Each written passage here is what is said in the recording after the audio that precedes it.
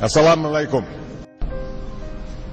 As the Holy Quran tells us, the Holy Quran teaches that, the Holy Quran tells us, and the Holy Quran also says, which passages of Scripture should guide our public policy?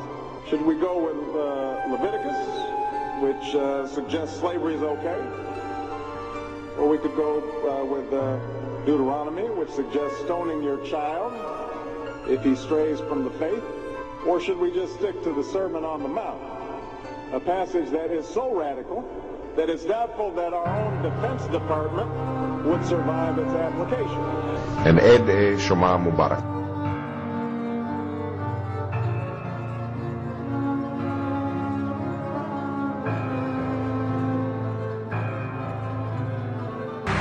You will see a time in which we as a nation finally recognize relationships between two men or two women as just as real and admirable as relationships between a man and a woman. That's why I support ensuring that committed gay couples have the same rights and responsibilities afforded to any married couple in this country. I believe strongly in stopping laws designed to take rights away and passing laws that extend equal rights to gay couples.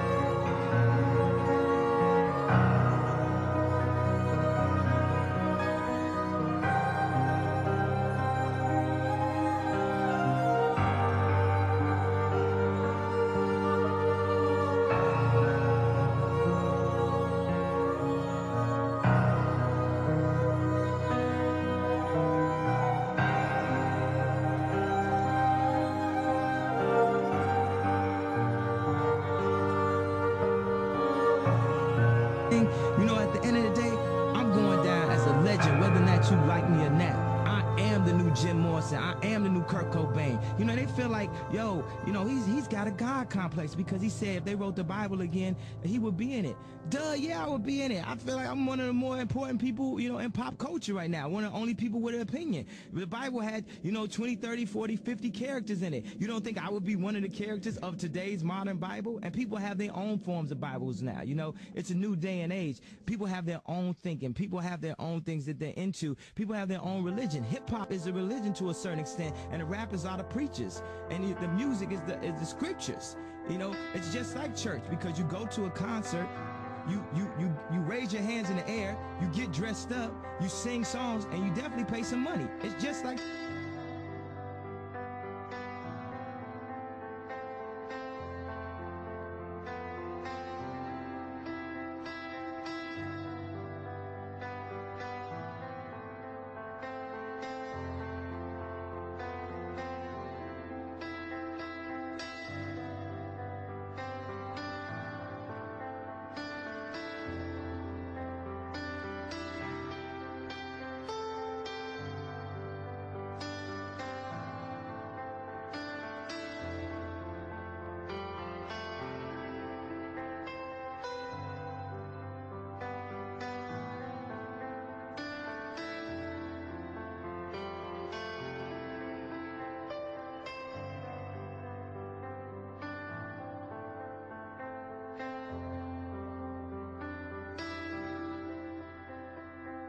didn't do nothing. We're just serial killers.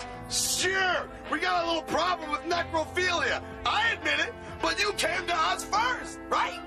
Just keep this in mind. They're playing our CDs when you're not home. They're playing my tapes in your own car, in the tape. And I'm influencing your children. I'm glad you're influenced by us. Do you do drugs? Go home and smoke something. I'm influencing your children. Listen, if you're ever going to commit a crime, you should do it now because you're still a minor. And I'm influencing your children. And I'm influencing your children. And I'm influencing your children. Gacy used an array of clown costumes to entertain children and the community. What was interesting about Gacy's clown makeup was that he departed radically from the traditional rounded eyes and rounded noses typically used by clowns. Gacy liked to sport a more satanic, evil look in his clown makeup, which actually was a subtle revelation of the sinister aspect of his heart. Gacy used some of his clown routines to become a socialite and to meet prospective victims.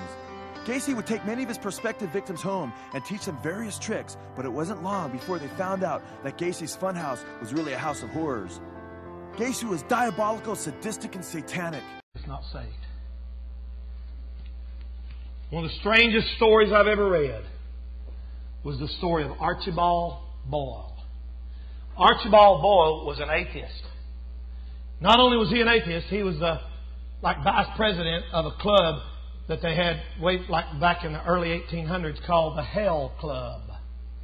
And the Hell Club was a bunch of people that just got together and they had these annual meetings and they had contests of who could be the most blasphemous. And they just had debauchery and all kinds of sin. And they would have somebody stand up, and he was a star of the show. He could tell funny stories. He had a brilliant mind. He just had wit, and he could just tell, and he'd have them all laughing about how there is no God, and they done that every year. And he was a ladies' man. And he was all cool, and he was a wicked, wicked, wicked man. One night after their meeting, he was on his way home, and he rode his horse home that night through the darkness, and he went home, went to bed, and went to sleep, and he had a dream.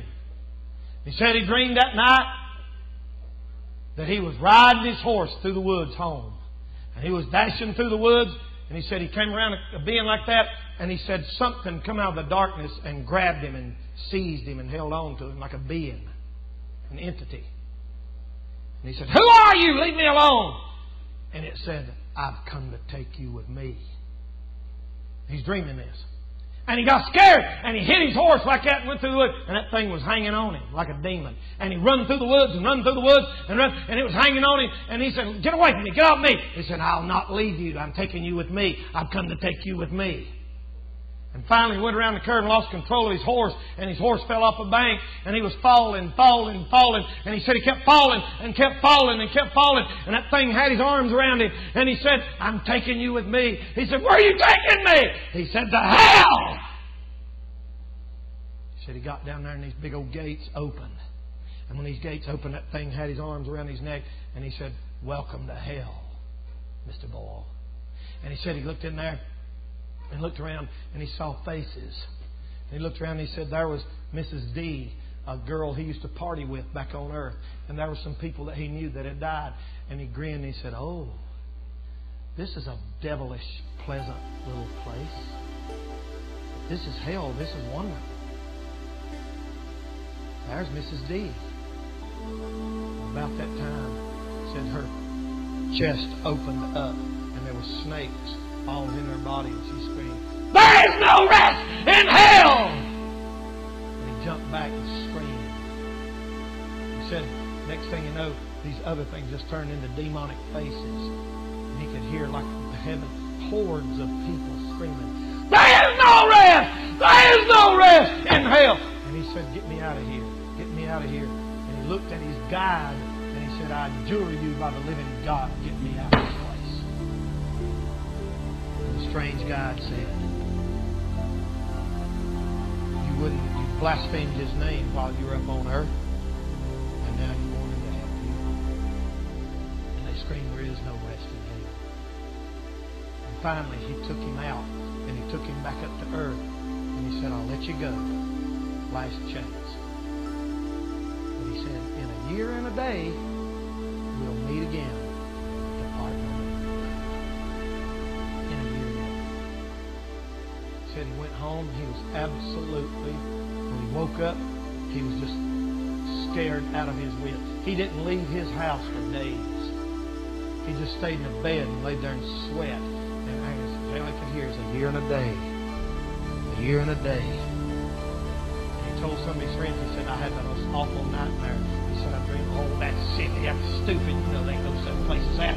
I just sit down in my... And he said, I'll never go back to the hell club again. I'm done with it. I'm trying to change my life. Well, as the year went on, he slowly, little by little, slid back into his partying ways. Come up time for the annual meeting. And some of his friends said, you going to be at the meeting this Monday, ain't you?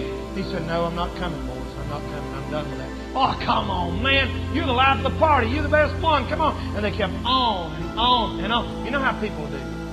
He was afraid of them. He was afraid of them. You know how people do. Come on, come on. Come on. No. You're trying to straighten up and do right. Your friends say, come on, go with it. Come on. That's the way they do, young people. Come on, go with it. Let's get drunk. Come on. And finally, they talked him into it. And he said every nerve in his body felt like it was being torn out when he walked in that place that night. And he said he walked in that place that night like there, and there was all his friends, and he'd go, hey. And he took a drink and tried to get drunk, and it didn't work, and he just sort of laughed, fiendish laugh come out of his mind. He looked around, and it got worse, and he said he hated it the whole time. He's miserable. And he said what shocked him the most, the president got up and he said, ladies and gentlemen, welcome to our annual meeting of the Hell Club. It's leap year, so it's been a year and a day since we've met. He said fear shot through his body. But he sat there. I mean, what are you going to do? He ain't going to jump up and say, I've got to get saved. He's too scared of them people around him. So he sat right there and listened. When that thing was over, son, he got on his horse, got out of there. They said, man, he's acting weird. What's wrong with him? Oh, he had a dream, crazy thing and all that. And the next morning, they found his horse out grazing in the sunshine out there in the field, somewhere with his saddle still on it and everything. And about 100 yards up the road in the ditch, a stiff body of Archibald